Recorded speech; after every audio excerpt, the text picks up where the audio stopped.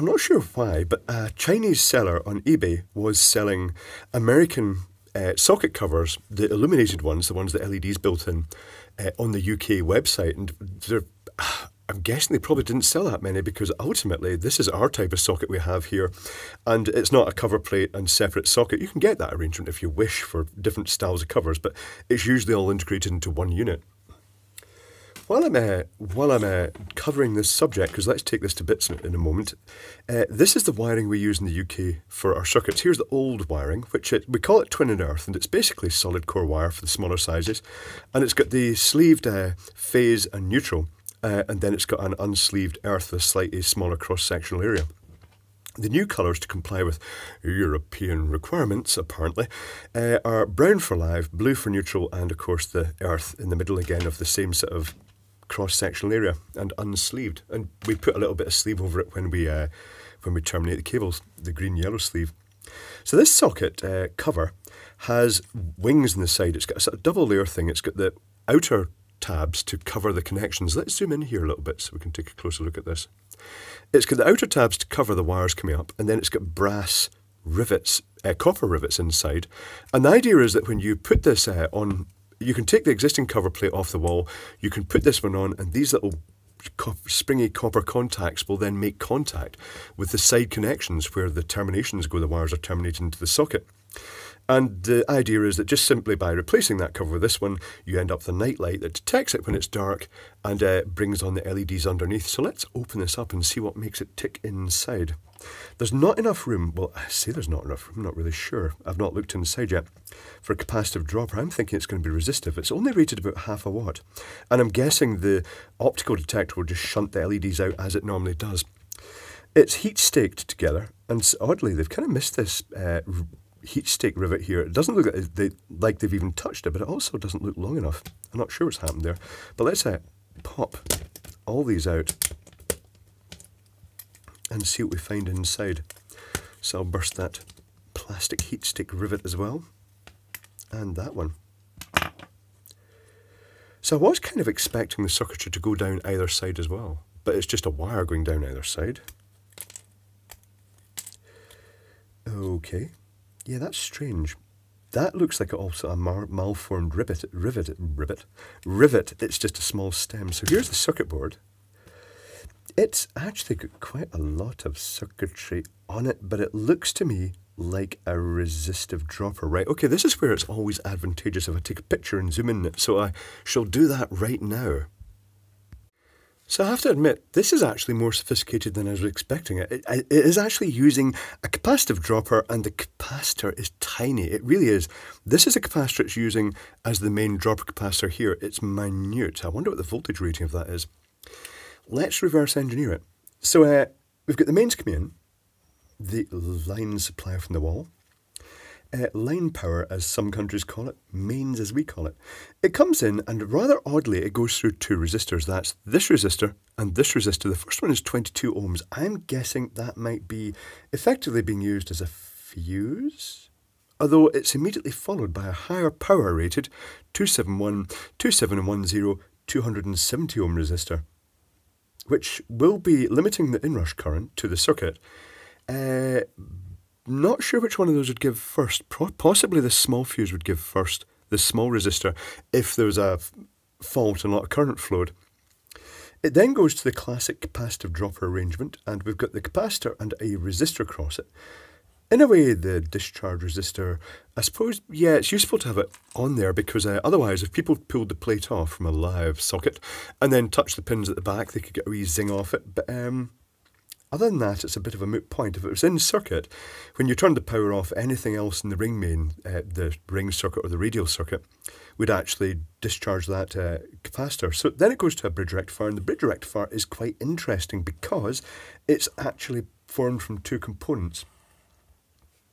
This end of the circuit board goes to one part of the bridge rectifier, and this end of the circuit board goes via the capacitive dropper to the other end. So let's just note those values. I reckon that capacitor, the closest value you can get, standard value from measuring it, because there is a resistor in series in parallel with it, is 220 nanofarad with a 470k resistor.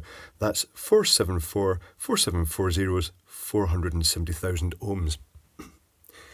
The components, the rectifier is AC in, plus, minus. I'll just draw a lazy bridge rectifier as I usually do. But it is formed, well, I'm going to draw the full rectifier now, because in a conventional rectifier looks like this, full bridge rectifier. So all the diodes point towards the positive connection. So that's a positive, that's a negative, and I'm going to draw 2 points here, because that's how it's actually formed. So the AC is coming in here to the bridge rectifier, the limited AC, and the output is going to these through these diodes to the positive end and the negative end. But to split it up, to actually facilitate easier operation of the circuit board, the device, which is a KAE, was the reference. And initially I was thinking, is that a transistor? Because it was marked Q1, and it was marked Q1 and Q3, so that kind of hinted at transistors, but it didn't make sense in the circuit. So looking up KAE, I typed in diode package, KAE diode, and this is when I found that there's a 350 volt diode package with 2 diodes in each. And by putting 2 of them end to end, they can make a bridge rectifier, but they can spread out across the circuit board. So this is part of the bridge rectifier, and this is part of the bridge rectifier. These 2 components here. The output then follows a very standard topology for these type of night lights. The LEDs are wired in series. 1, 2, 3 LEDs in series. And one lazy little beam of light coming out there. And that's these components here. They're side-emitting LEDs that are side-emitting into a plastic lens assembly at the bottom of the light here, just to, well, presumably to block the holes up and maybe channel some of the light down through the bottom. There's also another little lens which goes through the front of the cover here. And that is for what I'm guessing is a phototransistor. It actually says LED4. It could be an LED, actually. I very much doubt it. It could be an infrared LED being used as a light sensor, but it's highly unlikely. It's more likely a phototransistor or photodiode. Now that's got me wondering. The package is quite interesting for that.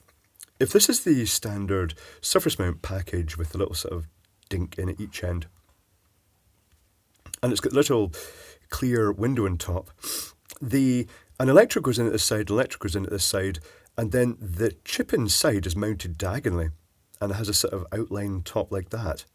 That goes to the bottom, and then there's a little solder link, a gold wire bond goes on over to that electrode. It's quite neat inside, actually. It's quite a smart looking little thing.